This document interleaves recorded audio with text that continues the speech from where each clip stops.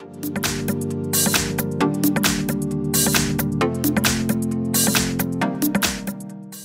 everyone, in front of me I've got Realme 9i and let me share with you how to allow unknown sources on this device.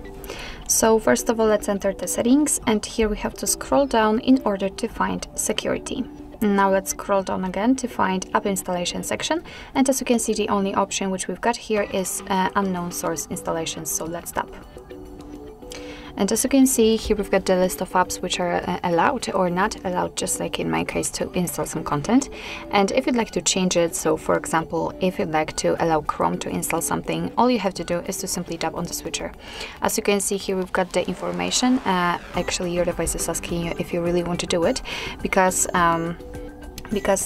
you're doing it actually on your own responsibility. Some third-party apps aren't verified by the developer, so you may put your data and whole device at risk, so remember about that. And if you're ready, just tap on allow. And as you can see, this option, I mean the Chrome in my case, is right now active, which means that it is allowed to install some content. Of course, it will work the same with all other apps. Just tap on those switchers if you want to, and you can get back, I mean you can remove all the permissions just by tapping on the switcher again, and this option is inactive right now. So actually this is it. This is how to allow unknown sources in your Realme 9i. Thank you so much for watching. I hope that this video was helpful, and if it was, please hit the subscribe button and leave the thumbs up.